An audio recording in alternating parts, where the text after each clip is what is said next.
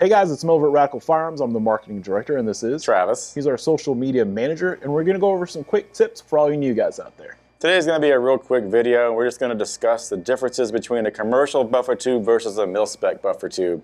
Now, the biggest general difference is the outer diameter itself.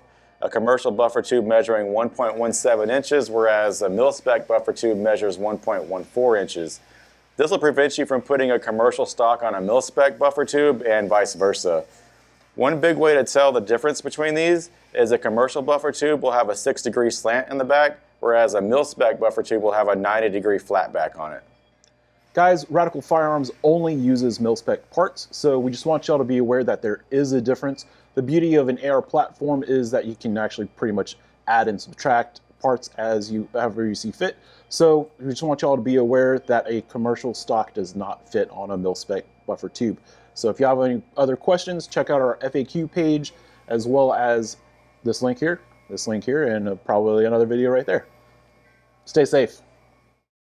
Hey guys, thanks for watching the video. Feel free to like, comment, and subscribe. Tell your friends. And if you'd like to see more stuff like this in the future, please leave a comment down below.